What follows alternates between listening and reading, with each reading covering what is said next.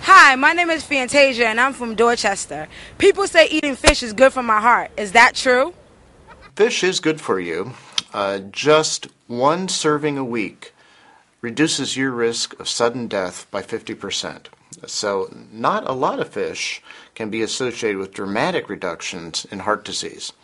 Now, some of you might think that fish reduces your weight. That's probably not a lot of the reason it's a benefit.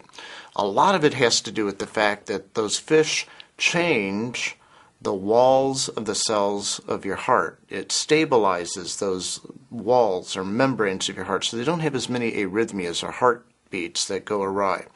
It also makes your blood less sticky. It makes your platelets, the little things that form blood clots, not clump as much.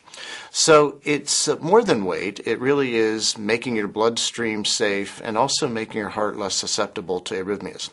Here's an interesting fact. People in Japan consume about 8 times as much omega fatty acids as we do.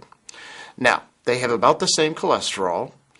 They have about the same levels of high blood pressure. But their risk of heart disease is half that of what it is in the United States.